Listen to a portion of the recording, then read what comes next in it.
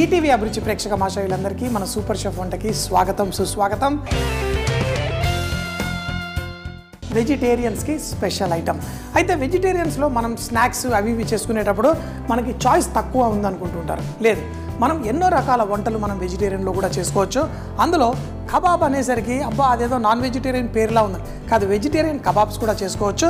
Kebab అనేది ముఖ్యంగా మనం వెజిటేరియన్లో చేసుకునేటప్పుడు ఏదైనా కూరగాయలు అవి మనకి బైండింగ్కి కరెక్ట్గా ఉండాలి.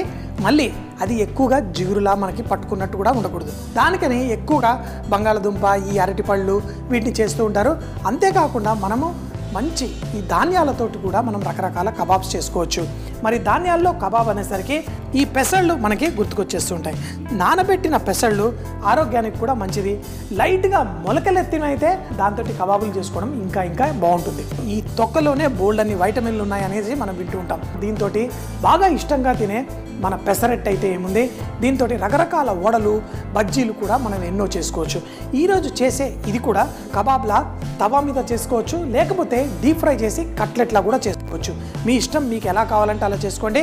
ఇది డీప్ ఫ్రై చేసిన పైన పొర మాత్రమే డీప్ ఫ్రై అవుతుంది, లోపల చక్కగా స్టీమ్ అవుతుంది. దీంట్లో పౌష్టిక విలువలు మాత్రం ఏమి తగ్గవు. కాబట్టి ఈరోజు నేను డీప్ ఫ్రై చేసేస్తాను. ఎందుకంటే మంచిగా చూడడానికి బయట కరకరలాడడానికి కూడా కొన్ని టెక్నిక్స్ ఉంటాయి. ఆ టెక్నిక్స్ కూడా మనం ఎలా చేయాలో కూడా ఈరోజు నేర్చుకుంటాం.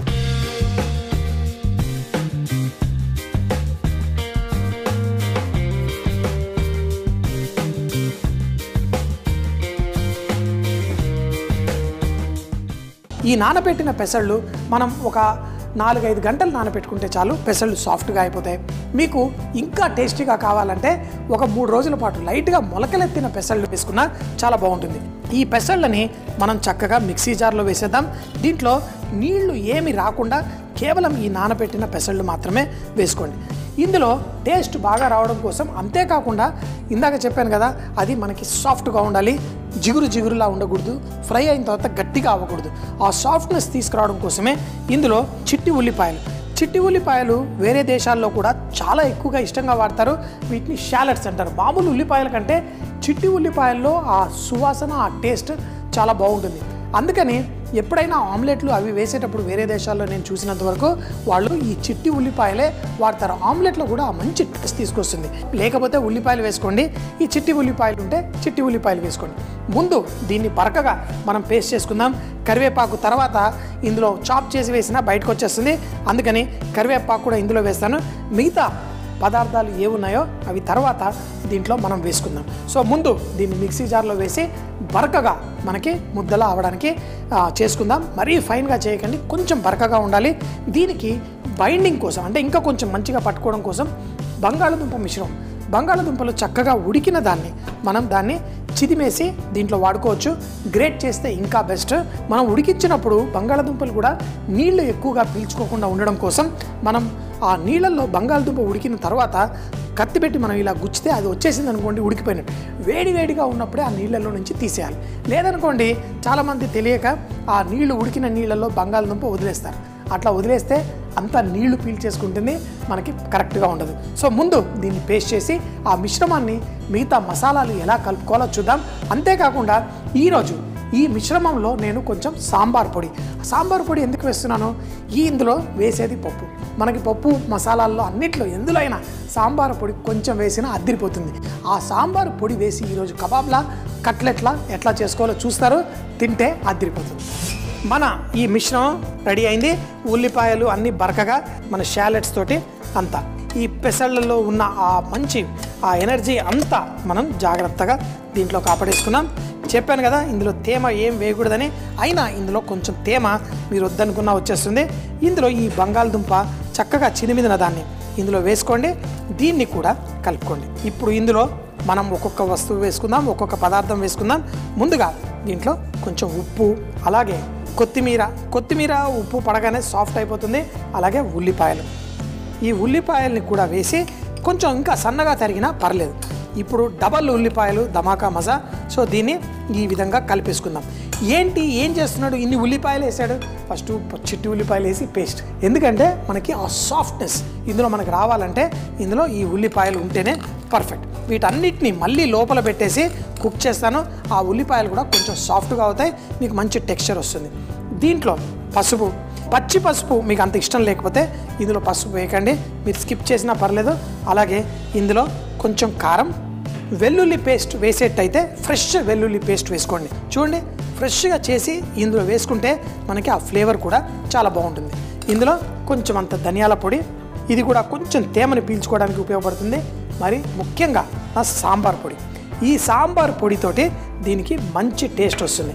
దీంట్లో కావాలంటే కొంచెం బ్రెడ్ క్రమ్, ఇది నేను వాడుతున్నది ప్యాన్కో బ్రెడ్ క్రమ్. ప్యాన్కో బ్రెడ్ క్రమ్ అంటే ఇది ముందుగా జపనీస్ స్టైల్ వాళ్ళు చేసేవాళ్ళు. ఇప్పుడు దాన్ని వేరే వేరే వివిధ బ్రాండ్లలో మనకి మార్కెట్లో దొరుకుతుంది. మనం ఇది కేవలం ఫ్రైయింగ్ కోసమే ఈ ప్యాన్కో బ్రెడ్ క్రమ్ తయారు చేస్తారు. ఇప్పుడు దీన్ని కనుక మీరు ఫ్రైయింగ్కి మనం బయట కోటింగ్ కోసం ఈ బ్రెడ్ వాడితే మీరు ఫ్రై చేసేవి తొందరగా నల్లగా అవ్వవు, మంచి బంగారు రంగు వస్తుంది.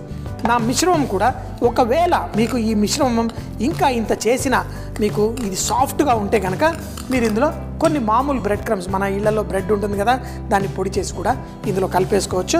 నాకు ఆ అవసరం కూడా లేనట్టుంది, పర్ఫెక్ట్గా ఉంది. అంతా కలిపేసి దీన్ని మనం ఉండలు ఎలా చేసుకోవాలి, దాన్ని కోటింగ్ చేయడం కోసం ఒకటి మైదా పిండి, దాన్ని కూడా నీళ్ళలో కలిపి స్లరీలా తయారు చేసుకుంటాను. ఇందులో బాదాం ఏదైతే ఉందో దీన్ని కూడా బయట కోటింగ్ చేస్తాను. అలాగే ఆ ప్యాన్కో బ్రెడ్స్ కూడా. ఈ అంతా రెడీ అయిపోయింది. మనం మిగతా ప్రాసెస్ ఎట్లా చేయాలో చూద్దాం. మన మిశ్రమం చూడండి చక్కగా మీకు కావాల్సిన విధంగా. అయితే ఇది కొంచెం సాఫ్ట్గా ఉందని ఏం కంగారు పడక్కర్లేదు. పప్పు ధాన్యాల్లో మనకి ప్రోటీన్ శాతం కూడా కొంచెం ఎక్కువగా ఉంటుంది. సో కాబట్టి ఇది కొంచెం నూనెలో ఫ్రై అయినప్పుడు అవే దానంతట అదే కొంచెం గట్టి పడుతుంది కూడా. సో చూడండి, ఈ విధంగా ఈ కట్లెట్ పీసుల్లో అనండి, ఈ షమై కబాబులు అవన్నీ కూడా ఈ విధంగానే చేస్తారు. మరి దీన్ని మనం కోటింగ్ చేయాలి. ఇప్పుడు కోటింగ్ పదార్థాలు పెట్టుకుందాం. ఫస్ట్ బాదాం ఏదైతే ఉందో ఈ బాదాం కనుక మనం వేసుకుంటే చాలా టేస్ట్ వస్తుంది. అంతేకాకుండా బ్రెడ్ క్రమ్, మైదా పిండి ఏదైతే ఉందో దీన్ని కూడా మనం స్లరీలా చేసుకోవాలి. కొంచెం అంత ఉప్పు కూడా వేసుకుందాం, టేస్ట్ మనకి మరీ తగ్గిపోకుండా. దీంట్లో నీళ్లు పోసేసి మనం కలుపుకుందాం. కొంతమంది దీంట్లో మసాలాలు కూడా పోసి పెట్టుకుంటారు. దీంట్లో మరీ ఎక్కువ పిండిలా పిసకండి, కొంచెం ఈ విధంగా సాఫ్ట్గా అయ్యేంత వరకు ఇలా మిశ్రమాన్ని రెడీ చేసేసుకుందాం. తర్వాత ఆ కట్లెట్స్లా మనకు వచ్చిన వాటిని వీటిలో ముంచి చక్కగా ఫ్రై చేసుకుంటే బాగుంటుంది. కానీ చూడండి, ఇది మంచి పేస్ట్లా తయారు చేసుకోండి. ఇందులో గడ్డలు ఉండలు ఏమీ లేకుండా చూసుకోండి. ఇప్పుడు మనకి ఈ మిశ్రమం రెడీ అయిపోగానే ఇక మనం ఫ్రైయింగ్ చేయడానికి రెడీ. వీటిని మంచి పర్ఫెక్ట్ కోటింగ్ ఎలా రావాలి అంటే ఈ బాదాం మనం 3వ వాయిలో కాకుండా మనం ఈ ప్యాన్కో బ్రెడ్ క్రమ్స్లోనే మనం వేసేసుకుంటే మనకి ఒక స్టెప్ తగ్గిపోతుంది. దీన్ని ఇలా కలిపేసుకున్నాను. ఇప్పుడు కట్లెట్లా ఏవైతే ఉన్నాయో దీంట్లో ఈ విధంగా చూడండి మిశ్రమాన్ని మంచిగా కోటింగ్ రావడం. ఎందుకంటే మనకి ఈ కట్లెట్లు చూడడానికి చాలా డెలికేట్గా ఉంటాయి. ఆ డెలికేట్గా ఉన్నప్పుడు వీటిని జాగ్రత్తగా హ్యాండిల్ చేయాలి. ఇప్పుడు చూడండి మనకి మంచి అన్ని తరఫున కోటింగ్ అంతా రెడీ అయిపోయింది. దీన్ని ఇందులో వేసి దీనిపైన ఈ బాదాం ఇవి ఇందులో వేసేసుకోండి. వేసి చక్కగా దీన్ని ఇలా చేతితోటి మనం చేసుకుంటే పర్ఫెక్ట్ కోటింగ్ తోటి వస్తుంది. తర్వాత ఫ్రై చేసినప్పుడు చక్కగా పర్ఫెక్ట్గా రెడీ అవుతుంది. అదేవిధంగా మిగతావన్నీ కూడా మనం చేసుకొని వీటిని ఫ్రై చేసుకుందాం. చక్కగా రెడీ ఉన్నాయా, వాటిని ఒక్కొక్క దాన్ని ఇలా చక్కగా వేసుకొని బంగారు రంగు వచ్చేంత వరకు మనం వీటిని ఫ్రై చేసుకుందాం. ఏదో తొందరపడేసి నాకు చాలా బాగా వేయడం వచ్చనేసి కష్టపడక్కర్లేదు. కొంచెం ఈ విధంగా పర్ఫెక్ట్గా వేసి అవి బంగారు రంగు వచ్చేంత వరకు ఫ్రై చేసుకోండి. ఈ వేడిలో ఫ్రై అవుతున్నప్పుడు పెసల్లో ఏదైతే ప్రోటీన్ ఉంటుందో అది చక్కగా గట్టిగా అవుతుంది, మనకి పర్ఫెక్ట్గా తినడానికి బాగుంటుంది. ఆ ఉల్లిపాయలు జ్యూసీనెస్ ఇస్తుంది, మరి రెండు కాంబినేషన్తో అదిరిపోతుంది. దీంతోపాటు మీరు కేవలం టమాటో కెచప్ పెట్టుకున్నా అదిరిపోతుంది. ఈ విధంగా ఆ చక్కగా బాదాం ముక్కలు, ఆ ప్యాన్కో బ్రెడ్స్ ఎంతో పర్ఫెక్ట్. మీరు ఎలా ఫ్రై చేసినా ఇది మెరుస్తూ వస్తుంది. మామూలుగా మన ఇంట్లో తెచ్చుకున్న బ్రెడ్స్ తోటి కూడా బ్రెడ్ క్రమ్స్ తోటి మనం చేసుకోవచ్చు. కొంచెం మనం చేసేటప్పుడు కొంచెం జాగ్రత్త వహించాలి. మరి మిగతా రెండు కూడా ఈ నూనెలో వేసి ఆ మంచి బంగారు రంగు వచ్చేంత వరకు ఫ్రై చేసేస్తాను. ఇక్కడ టమాటో కెచప్ అన్నీ కూడా రెడీగా ఉన్నాయి. ఈ విధంగా ఎంతో ఈజీగా పర్ఫెక్ట్గా చేసేసుకున్నాం.